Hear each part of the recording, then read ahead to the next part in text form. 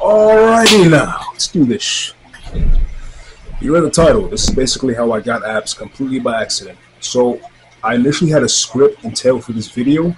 However, that script got lost somewhere in this nasty-ass, disgusting room, which I should be cleaning up in the time soon. Yeah, but that script is gone. It's gone. We're never going to see the script ever again. It's probably the best script I've written in my life. But it's gone now, so I can't complain about it. No point crying over spilled milk. So, yeah. This is how I got abs completely by accident. Now, last time I had abs prior to my 20s, as I am in my 20s now, right? It was when I was 15, if I can recall. Yeah, 15. So I was skinny.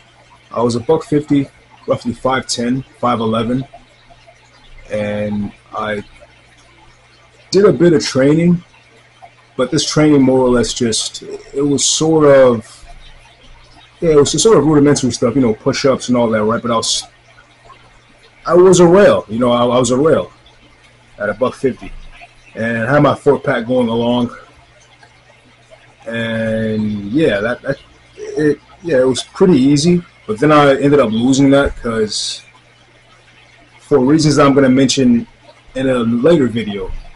But yeah, I had this assumption that being this condition that I am now, I had the assumption that it was very difficult to maintain a visible abs year-round. Notably because I consumed a bunch of fitness content which was very black-pilled. They set the standards really, really low. They make it assume that you have to be a fat slob within 6 months a year, and then 6 months after you can be, cut.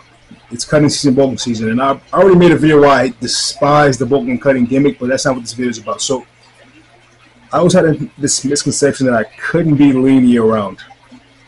It wasn't until 2019 when our dick of a governor decided to shut down gyms because, pandemic, we're all gonna die and all that bullshit, right? And we're all still here. Shocker. Yeah. But yeah, I had a backpack. You already know where this is going. This previous video, how I trained when gyms were closed. I had a backpack. I loaded up my college textbooks. I walked 2.5 miles to the park. And within the first couple of weeks, I noticed my body started to lean out a bit. Initially, it was water weight, yes. However, I noticed that I started to look a bit leaner. Now, I panicked initially because I thought, oh no, I'm losing muscle. This is bad. But then over time, I realized that, my face was getting more leaner. My shoulders were getting more leaner. My bicep vein became much more prominent. It was all going really well the first couple of weeks.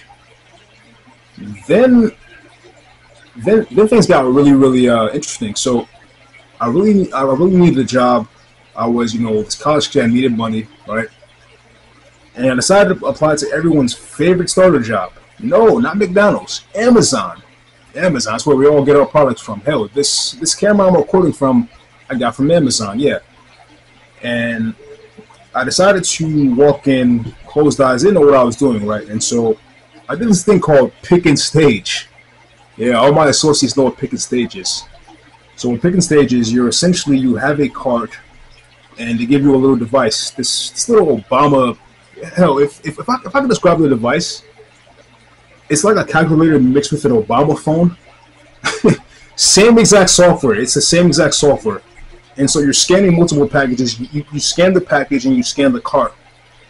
And this cart can fit roughly 8 packages, if I can recall. No. What's 3 times 3? No. Damn it. I can't do math anymore. I think it was 8 packages. It was so long ago. Yeah, I think it was 8 packages. It can show. It can stock 8 or 9 packages. Yeah, 8 or 9 packages, right? So it can stock 8 or 9 packages, right? By the way, 3 times 3 is 9. But yeah, I was just trying to visualize it. I'm not that illiterate. I'm pretty good at arithmetic. Yeah, but yeah, you can put 8 bags in this overall cart, and you have to walk it out to the staging location. Now, sounds easy, right? Yeah.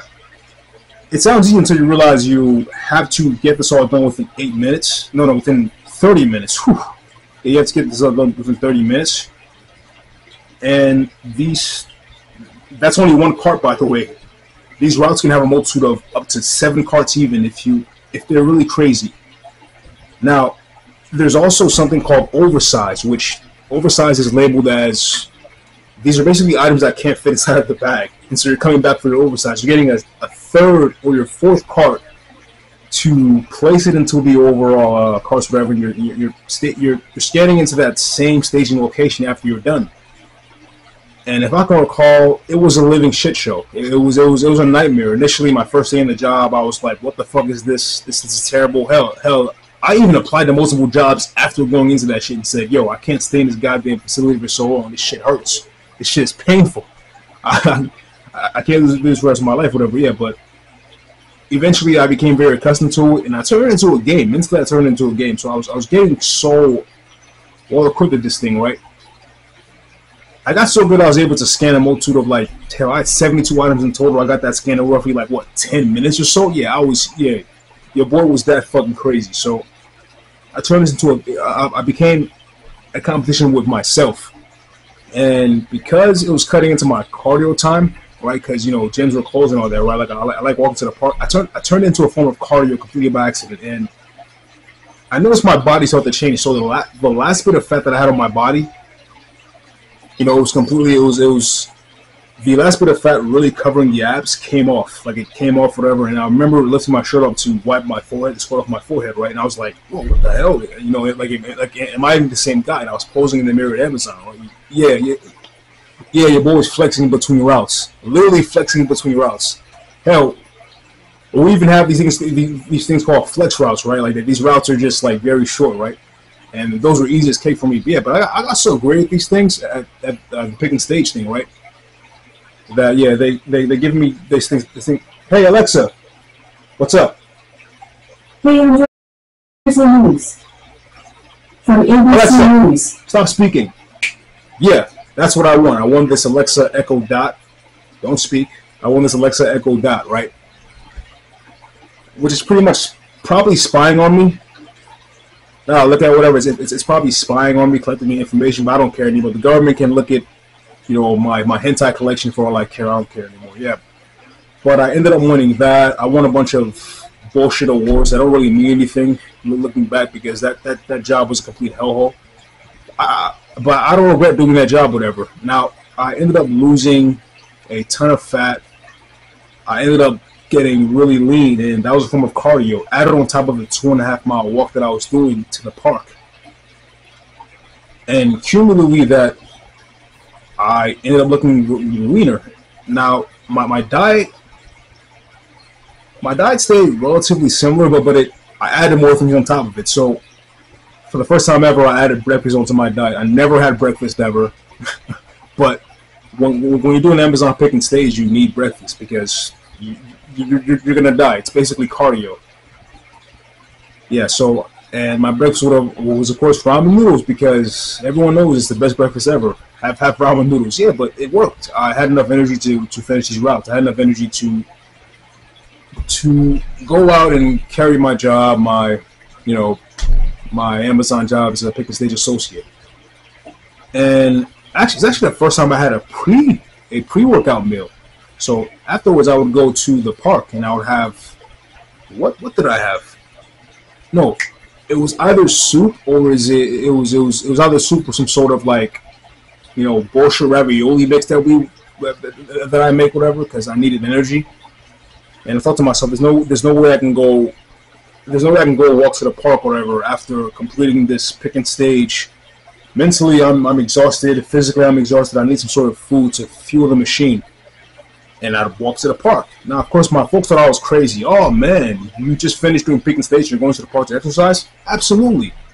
You're not building any muscle at Amazon.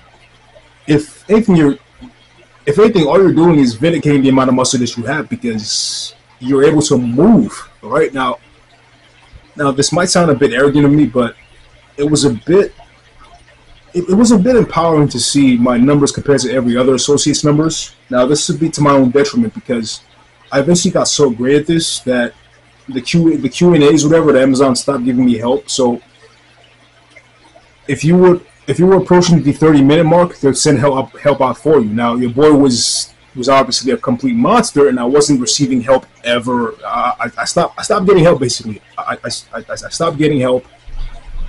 and the routes got longer and longer. And we have this thing called peak season where you idiots, myself included, are ordering a bunch of shit on Amazon because Black Friday sales are coming in, you know, and hell, let me get that new flat screen TV over there. Thank you. Let me get my little cousin this Christmas gift or whatever. Thank you. You know what?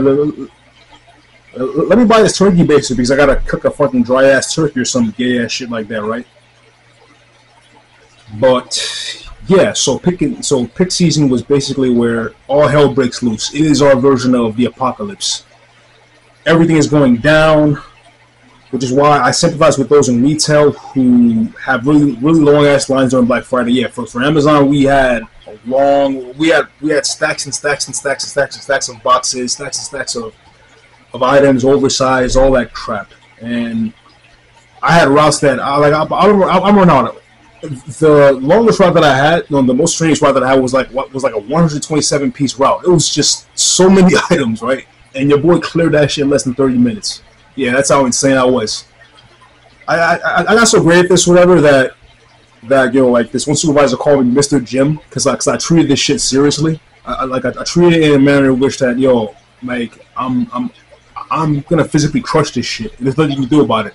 Hell, like I'd stat, and I get into the politics of the overall of the warehouse, whatever. Hell, I might even make a video on why you probably don't want to work at Amazon, but that goes without saying. This video serves a purpose, but I don't regret working there because it taught me a lot of things, taught me a lot of valuable lessons, as in controlling my temper, as in, you know, being confident with my own abilities and reinstilling my love for fitness. If I hadn't had done the fitness that I did previously, I wouldn't have been at the level that I was to carry out these routes and to successfully, you know, to successfully pretty much vindicate myself in a manner of my own competence. Because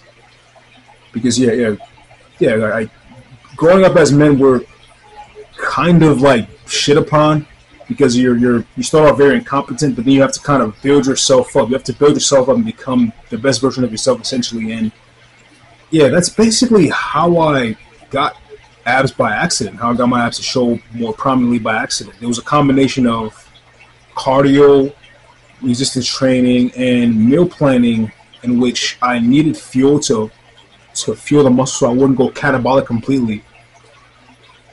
And I also needed to completely train. I need to stimulate the muscle. If you don't use it, you lose it, of course. So I would go to the park before my weighted calisthenics movement, my isolations with the resistance bands, and I retained the muscle, and I ended up kind of changing the composition of my body overall, and I presented a much more leaner and aesthetic physique, which I thought was just impossible to maintain year-round, which is, of course, like, I'm spitting an example. It's complete bullshit. People tell you you can be lean or you can be big. You can't be big and lean. That is complete bullshit. You can do both. As a natural bodybuilder, you can do both. You can be big and lean. Don't place yourself self-limiting. What the fuck am I trying to say? Whatever these self-limiting factors upon yourself. Whatever these limits. Don't put it upon your head, because the second you say I can't do this, you won't be able to, because you're going to reinstill in your mind that you're limited by some sort of arbitrary force that doesn't exist. This invisible boogeyman. And yeah, it's basically how I got abs. This video is long enough, I think. And my room needs to be cleaned because I lost the script for this video. It's probably not even interesting. My thoughts would have been much more articulated better if I had the script. I could articulate my ideas much more better, but I think this is more fluid. Yeah, I feel less restricted. That's pretty much it, guys. Yeah, I have no idea what else I want to say. That's it. Peace.